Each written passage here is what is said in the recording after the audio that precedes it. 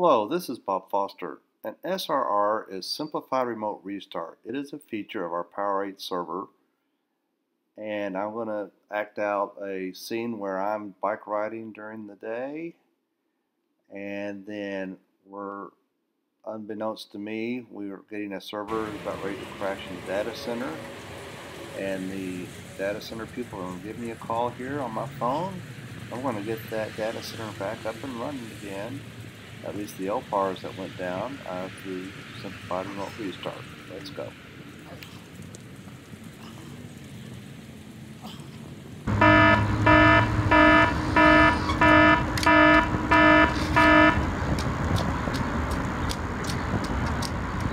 Hey, what's up? Oh, the server's crashed, huh? Well, why don't you just do Simplified Remote Restart to get that thing going back up, get those all those partitions going again. Oh, you haven't done that yet? Oh, it's pretty easy. I got my laptop in my car here. I'll go back to my car real quick and I'll get that stuff restarted. I'll give you a call back in just a minute. Okay, bye-bye.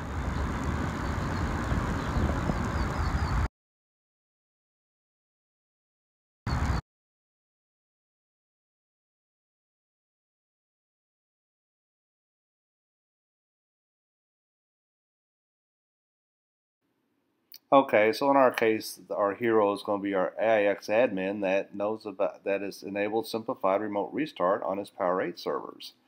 Now, Simplified Remote Restart has been available since December of 2014 for IBM's PowerVM servers, and it allows a server to crash, and when that server crashes, you can restart all those lpars or partitions on another P8 server.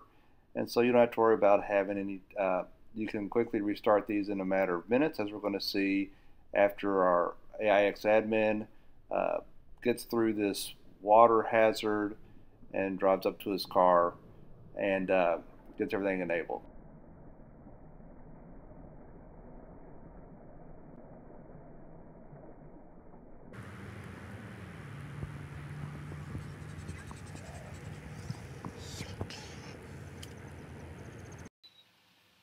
Okay, I've made it back to the car now, and I'm just going to bring up my laptop here and do some screen captures and show you how quick it is to simplify remote restart that failed server. Switching over to screenshot mode. Now I'm going to quickly restart these lpars from this crashed frame here. So I'll log into the LPM and SRR automation tool, click on remote restart. The server that is crashed, in my case, is Kurt P8.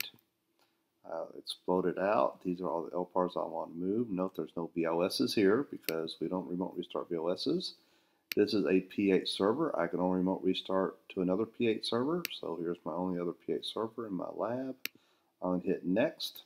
It's going to do a validate to make sure that these lpars have the right SCSI, MPIV, and SEAs on the destination, and they do. And so I can go into here, and since I'm just wanting to get everything going really quick here and get back to my bike ride, I'm just going to go ahead and start RR, and it's going to start running here. So now I'm going to pause this. It's going to take about 2 minutes, and then we'll see the results of this. Okay, thank you. Okay, I resumed the recording, and we're seeing that some of these have been moved over already, and the other ones should finish in just a second. And then we'll go look at them running now on the new Bob P8 server.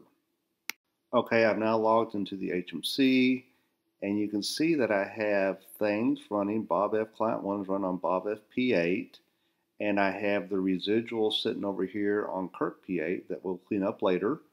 And so you can see I have multiple of these. I have moved Client 1, Client 2, Client 3, then also moved GB Client 2, 3, 4, 5, 6, and you can see that 5 is I know it's a Linux on power partition, and it's still booting up, but it's about ready to be all the way up and running too. So everything's remote restarted. I can go back to my bike ride. Thanks very much. Have a nice day.